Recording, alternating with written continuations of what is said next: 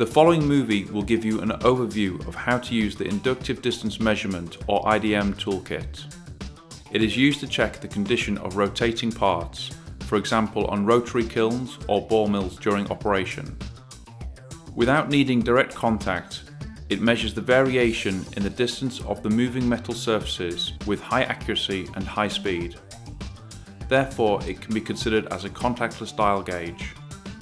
Out of the various possible applications, this movie shows how to measure variations in the deflection of the support roller shafts, called roller shaft bending.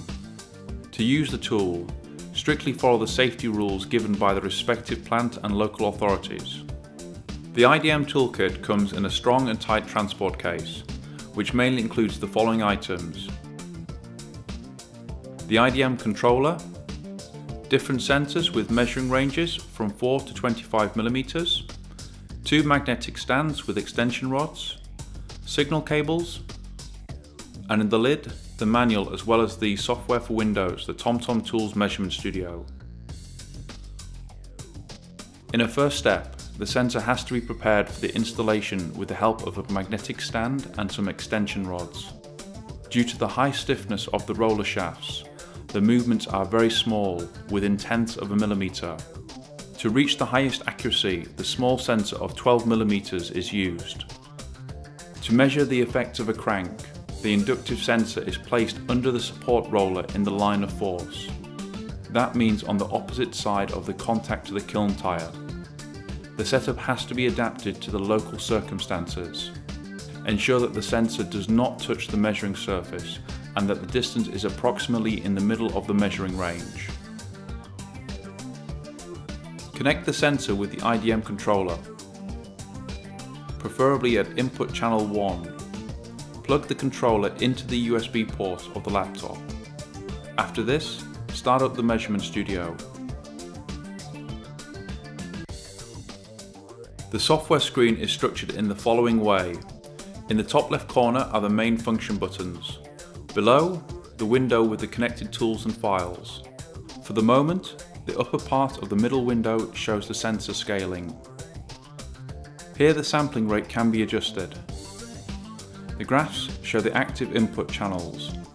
In the top right window are the events and information about the condition of the measurement tool.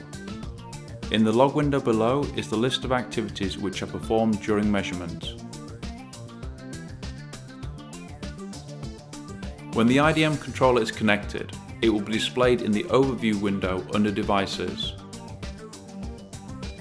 To start a new measurement, click on Measurement, New, IDM, Roller Shaft Bending. A channel settings window pops up where the sensor has to be selected. After this, the first peer will be displayed as per default. More peers can be added by right-clicking the mouse and selecting Add Peer.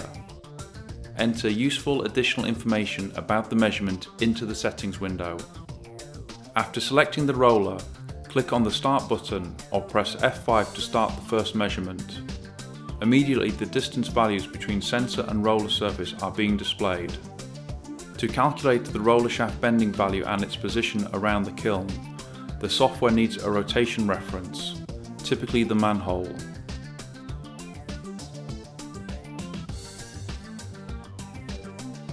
Each time the reference point passes by, push F9 to indicate the kiln rotation.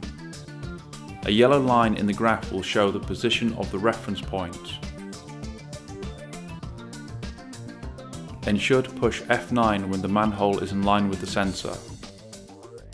After about 3 kiln revolutions, sufficient data has been collected and the measurement can be stopped. To stop the measurements, push the Stop button or F6. The calculated roller shaft bending and its position are displayed in the kiln sketch. Now the magnetic stands with the sensor can be removed. To double check the result, it is recommended to also measure the opposite roller. As observable from the graph, a rough roller surface leads to high amplitudes in the measuring signal.